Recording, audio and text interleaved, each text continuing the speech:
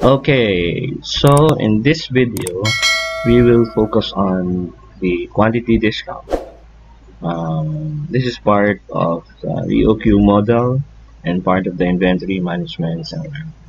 Hi guys, this is George Attender from Dream Shadow TV, and this is a continuation of the webinar on inventory management. So if you are new to this channel, please do subscribe to this. We come up with daily videos about trading, investment, operations management, digital marketing, and everything about business. Okay, so if you also have not seen the previous videos, maybe you can look for them actually, so that you'll have a better understanding. But if you just want to focus on quantity discounts, and go right ahead. Yeah, so this is using the POM-QM quantity discount EOQ model. So when you open your QM for Windows, immediately go to the quantity discount. I have one saved file, so let's save it. Number price ranges. It's important that you fill this out at the beginning. So it depends really on the supplier, how many price range the supplier has. So let's start with just four, so that just to show you how it's done. So here we have the demand rate. This is computed annually. So the previous example that we have is the laptop example, and we have 12,000 as the demand rate. No need to fill out this spaces with excess. Setup ordering cost is again tied up to how much is the cost every time you order or every time you set up uh, either the ordering or the production. In this case, the ordering. So let's just put it at 20,000. So this means that every time you order, there's an additional cost of 20,000, whatever that is. Of course, this is a given, and it depends really on your company. Holding and carrying costs, we placed it at 15% last time, so let's just stay with that. And now below you have the price ranges. So the price ranges, remember that the usual price that we have is 25,000. So let's just say that that price range is good from 1 to about, let's say, 3,000. Okay, so if you order up to 3,000 units, then the price of your laptop is 25,000. Now from 3,001 to about, let's say, 6,000, the price drops to 22,000. So there's a sharp discount. Yeah. Yes. So from 6,001 to about, let's say, 15,000. Let's say, yeah, 15,000.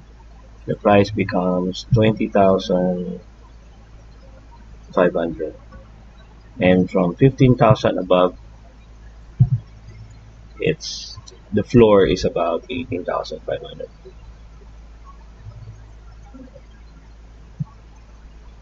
Okay.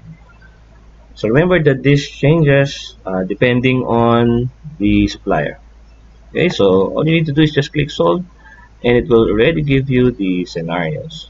So we have here from 1 to 3,000 to 6,000 and on. Now it says here that the optimal order quantity is 15,001. The maximum order is 15,000. Average inventory is 7.5 orders per period. Just one time because it's 0.8.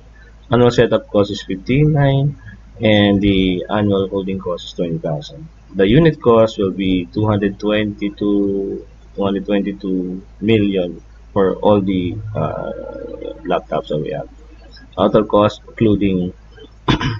including units is 242 million.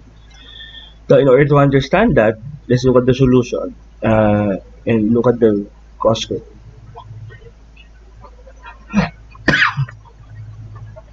Okay, so if you will notice, the cost drops dramatically, and according to the computation, this is the optimum order, which is 15,000. Because after that, naturally it goes up. So this is the the best order setup at 50,000. But remember, our demand rate per year is only 12,000. So in this case, maybe you can decide to go beyond that, so to 15,000, so that you have excess inventory. You have to discuss that. Is it worth having additional 3,000 for this year? The good thing about this is, of course, you will just order once every year. And considering the price ranges here, this might be wrong, but of course, this was just thought of by us.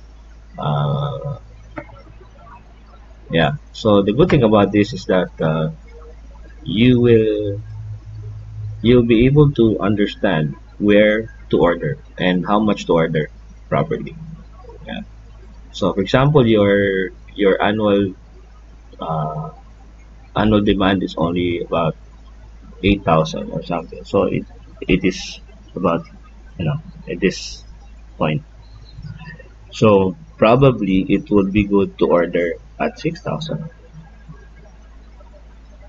uh, or maybe just 8,000 just one time, because that's already your cost. If you go to 15,000, that's too much maybe. But you have to also factor the fact that if you have a lot of inventory, of course, it stays in your warehouse. We factor that using the 15% holding cost. But there are other factors, of course. So you have to decide on that. And secondly, you also have to consider on the benefit side that if you order at 15,000 and sell at 30, that's already double. Yeah. Because remember, you have your price, the price of your goods already marked up. At 25,000, you're already earning. Now you go to the data here. You go to 22,000, you go to 20,500, and you go sharpest that discount is at 18,500. So if you are buying at 18,500 and selling it at 35, so that's just heyday in profit margins, right? So that's it. You can just play around with this to find out the uh, scenarios. So every time the supplier increases its price or changes this discount, you can have a better idea of your order quantity. Yeah, so that's it. Thank you. See you in the next video. Thank you very much for watching. Bye.